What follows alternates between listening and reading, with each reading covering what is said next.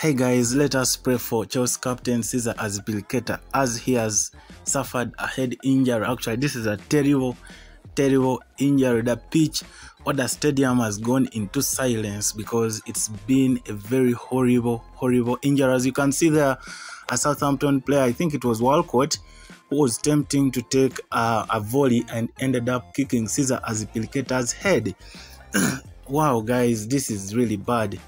Very bad news right there, and every player just froze on the pitch and they just started praying, calling the medical team to come and attend to César Azpilicueta. As it stands, the game has been suspended for a few minutes as medics attend to César Azpilicueta, but very nasty scenes right there at Stamford Bridge.